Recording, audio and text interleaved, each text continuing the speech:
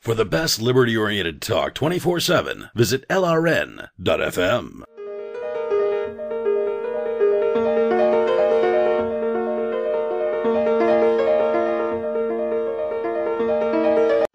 This shows like a kitchen thing here or something. Is that the kitchen? Well, there in New Hampshire's North Korea. Yeah, like the the smoke detector thing at the CAC or whatever. I think that's totally wrong. They shouldn't be doing that. And militarizing themselves and gearing themselves up. I mean, Sergeant Short drives around. He's a sergeant now. Jason Short from the Keene PD has an M4 rate unlocked, ready to go, right in front of his cruiser. So, you know, it's like, where does it end? As long as I can have one. Where does it end? Yeah. Where does it end? You know, the public needs to gain their jurisdiction back. They need to be more powerful than the government officials, and it's turning.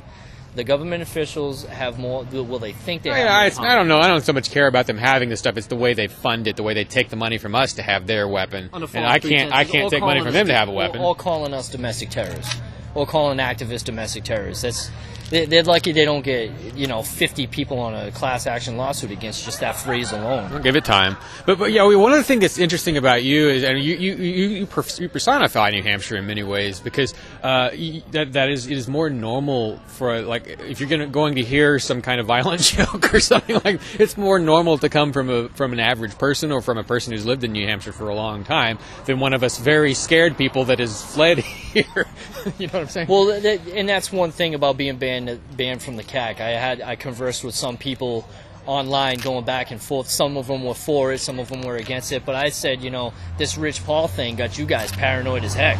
Because I heard some say, oh, I was an undercover cop. Oh, he's an informant. Oh, he's part of this group, Free Keene from Free Staters group. Or he's an, and I've heard these, offset things. And I'm like, listen, I am me. I have no masters, no slaves. I am who I am. If CAC has rules about, not being violent or violent rhetoric, that's, I'll honor that because it's your place. It's not mine. I was there just to, conversing with Pete and some people that I have business with.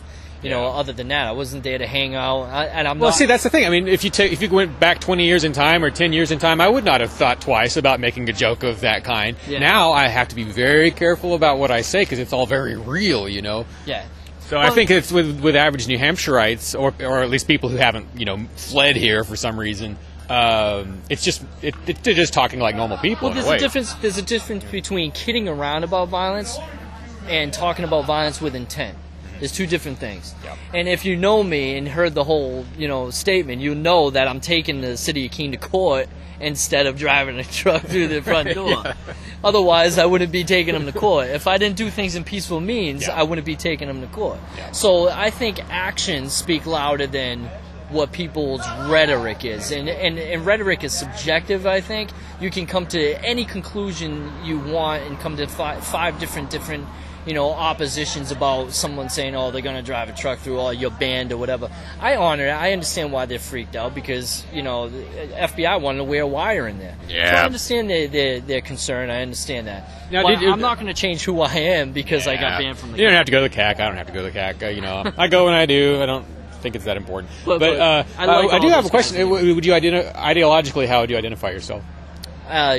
Constitutionalist. Okay, that's what I figured. Yeah. All right. Yeah, a diehard constitutionalist. Not a conservative? I'm not a conservative because I don't believe in either one anymore. I see. Okay. I think I lost faith in, the Democrat side, and I lost faith in the Republican side. The whole process is just dirt. Taklidi America. You still consider yourself pro-war, though? I'm not pro-war. I'm pro-veteran. I see. Okay. I think they should be taken care of. As far as the war goes, I'm with Ron Paul. We have no money to go. Oh, okay. So your position has changed since you were holding that sign a year ago. The sign was stating that we should stay because of personally for the veterans that actually fought for something there already for years and they believe in what they were doing. Let them finish what they started because we shouldn't be jumping into something we didn't start. But as far as us going, we shouldn't have went to begin with. I see. But if you're going to start something, finish it. Yeah. As far as Iraq goes, that was false pretenses. I'm with everybody on that. You know, that it was a lie. It was a bold-faced lie. We went there for, you know, personal agendas or you know, to make certain statements, whatever. And a bunch of people got killed over it. But as far as, you know, posting up how many soldiers die all the time, I needed to let people know how many Iraqis died and how many Afghans died. That's the sign. I had the number of all the deaths, you know, something like 550,000. It's out of control. You know, it's out of control. LRN.FM, 24 hours of Liberty Radio every day. Now available on satellite too, at sat.lrn.fm. That's what a satellite sounds like. Put it on your unlicensed station. Wear it in your hair. But above all, don't despair. The Liberty message is getting out. And right now, you're missing it. Or maybe you're not. But skip on over to LRN.FM. Feds don't want you to hear them.